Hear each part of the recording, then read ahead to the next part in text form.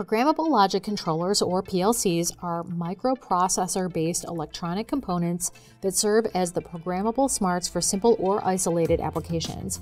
Now they're also finding increased use on integrated machines and more involved automation setups.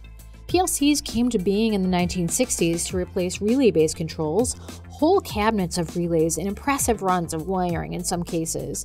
This trend followed the electrification of manufacturing and the increasing complexity of design requirements. So traditional hard-wired relays have largely yielded to reconfigurable PLCs. Now it's true, primitive hardware and rigid task execution were initial PLC limitations. After all, early PLCs were limited to the electronics of the day. But as PLCs evolved, they came to have unbeatable reliability.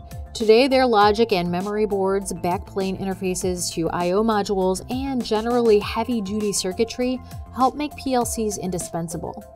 The basic parts of any PLC system include the processor, I/O modules to handle inputs to the controller and outputs to the control devices, and some type of user interface, which could be as simple as a keypad or a touchscreen interface, or even a programming link to a PC. The PLC's processor is programmed via the user interface. The I/O modules are used to bring input signals into the PLC's CPU and output control signals to control devices such as motors, valves, sensors, and actuators, among other things.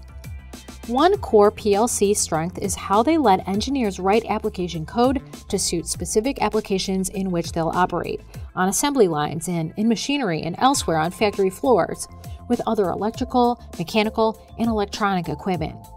Here, the original form of PLC programming known as ladder logic, finding its roots in good old relay logic, is still dominant.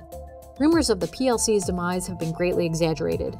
Despite industry predictions to the contrary, PLCs are still by far the most common choice for standalone or single-axis motion. Such applications are seeing more inroads from motor drives sporting controller functions.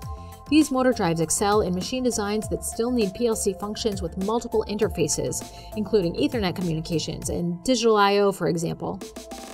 Because such motor drives can also incorporate motion controls delivering S-curve, camming, and free-form motion profiles, OEMs are more likely to pick them than packs in otherwise simple designs, eliminating standalone PLCs. Part of the PLC's enduring use is how their cost, at least on the hardware side, has consistently gone down over the decades, even as their capabilities have grown. Some PLCs are just a few $100s. One caveat here is that PLC software sold through license agreements can increase overall design costs. In addition to ladder logic, some PLCs can be programmed in higher-level languages such as C and BASIC, or run proprietary languages. Many offerings aim to homogenize industrial PLC programming, and all of them reduce work for end users. For more videos like this, visit designworldonline.com.